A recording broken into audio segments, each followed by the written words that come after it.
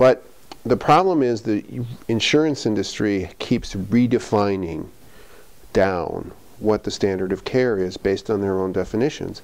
And somehow or another they've convinced the doctors that because they're only going to pay for 30 days of care, that means it only takes 30 days of care to go from waking up from a coma to independent. Excuse me.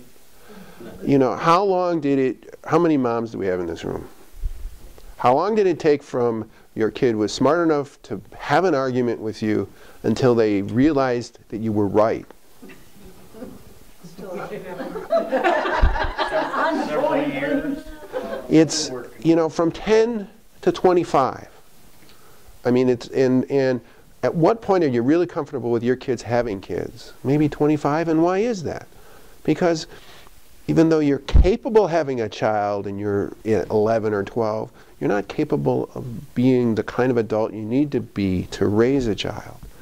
And you can't chop off a huge portion of your frontal lobes or disconnect them and suddenly expect people to go back to being full adults in 30 days. You know, It takes years. I'm the one